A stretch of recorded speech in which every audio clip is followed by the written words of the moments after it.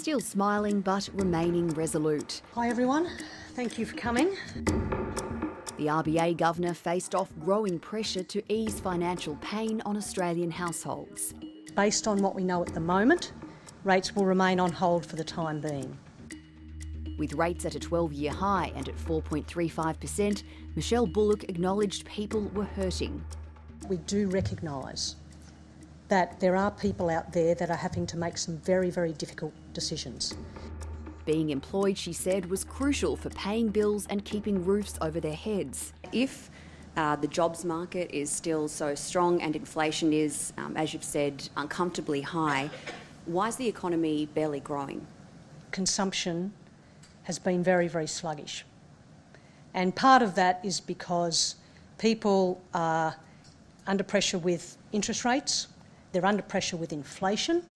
You are observing per capita consumption declining, as people say, but total demand, because we've got more people in the country, has been holding up. The Treasurer said the government was working to reduce migration, and he took comfort a rate hike was off the table at this meeting. The fact that interest rates haven't gone up for the best part of the year, I think, is an indication that we have been making welcome and encouraging progress in the fight against inflation. The government needs to focus on doing the real job, which is to bring core inflation down so that interest rates can come down, so Australian standards of living can be restored to where it should be. There has been growing pressure for the RBA to cut after the US Federal Reserve began its rate-cutting cycle. Australia's problem is quite unique. I mean, we look a bit different. The underlying rates of inflation are still well above where the RBA is comfortable. The reason they're holding rates here rather than having gone much higher and then reversing course earlier is because they're trying to ensure a soft landing. Whether they'll succeed or not remains to be seen. The Reserve Bank next meets in November, but don't hold your breath for a rate cut then. The Commonwealth Bank is forecasting rate relief in December, but that's ahead of most economists who are predicting we won't see a rate cut until next year. Because policy works with a lag, you actually have to start cutting before you're at target, otherwise you've left it too late.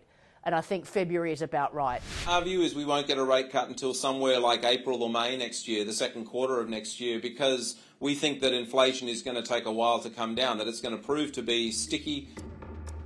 It comes as evidence mounts that homeowners are struggling to meet repayments. The share of bad loans where borrowers are 90 or more days behind on their mortgage has risen above pre-pandemic levels to more than 1%. While single mum Tammy is meeting her home loan repayments, she says they make up 44% of her take-home pay. The mortgage is the biggest. It's eating away at my income, and it's the thing I have the least control over. You can, control the rest of it to a certain extent, but not the mortgage.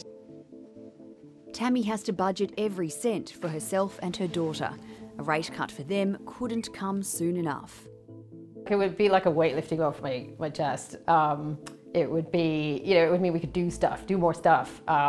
We'd go out for dinner occasionally. We'd go and do day trips down the coast. I'd be able to maybe visit friends. Waiting for relief while walking a financial fine line.